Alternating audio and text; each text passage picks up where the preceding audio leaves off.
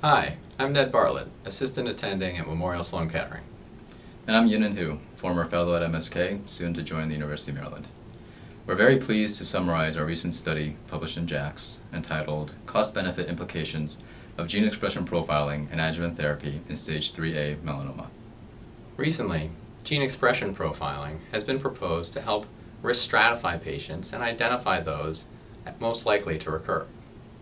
Theoretically, giving adjuvant therapy to patients found to be high risk by gene expression profiling could maximize the effect of treatment while reducing the number of patients treated unnecessarily.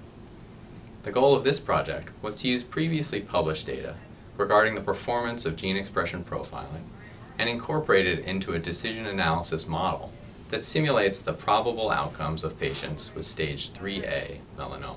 We built a Markov decision analysis model that simulated 3 treatment strategies for stage 3A melanoma: no adjuvant treatment, universal adjuvant treatment for everyone, and selective adjuvant treatment for patients considered high risk based on gene expression profiling.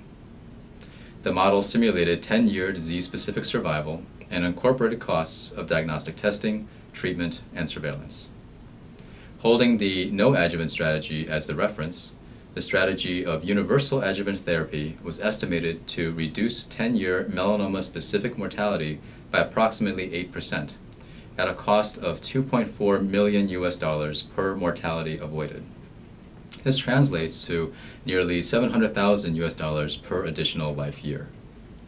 On the other hand, a strategy of selective adjuvant therapy guided by gene expression profiling is projected to reduce melanoma-specific mortality by about 5% at a cost of $2.1 million per mortality avoided, or roughly $580,000 per additional life year.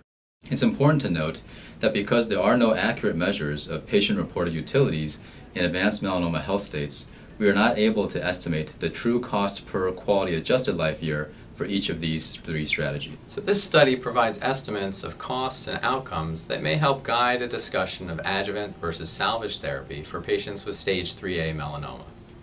In our model, the cost of treating all patients with adjuvant therapy is quite high, at over $2 million per mortality avoided. This high cost reflects the fact that many patients do well without adjuvant therapy, and so the use of adjuvant therapy in stage 3A melanoma overtreats many patients. Using adjuvant therapy only in patients found to be high risk by gene expression profiling slightly reduces the rate of unnecessary treatment, but also at the cost of undertreating a number of patients who ultimately recur.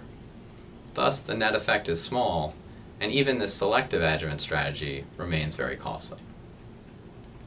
This mathematical modeling approach to decision-making is powerful because it provides tangible estimates for complex questions that would otherwise be very difficult to answer with prospective clinical trials.